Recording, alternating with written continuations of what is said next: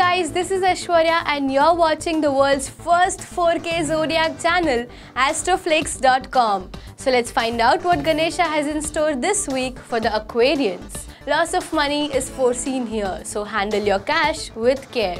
Businessmen may have to write off some dues as they may not be able to recover those in spite of persistent follow-up. This is what happens when Jupiter, concerned with matters of money, comes under the shadow of malefic Rahu. The planetary positions do not seem to indicate any new earning opportunities, informs Ganesha.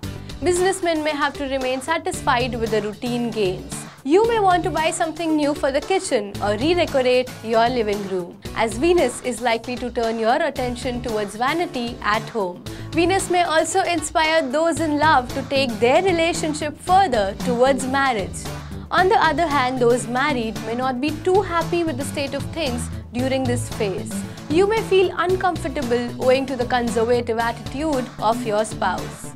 On the last day of the week, you might want to watch your words, as your social standing may be influenced by your communication.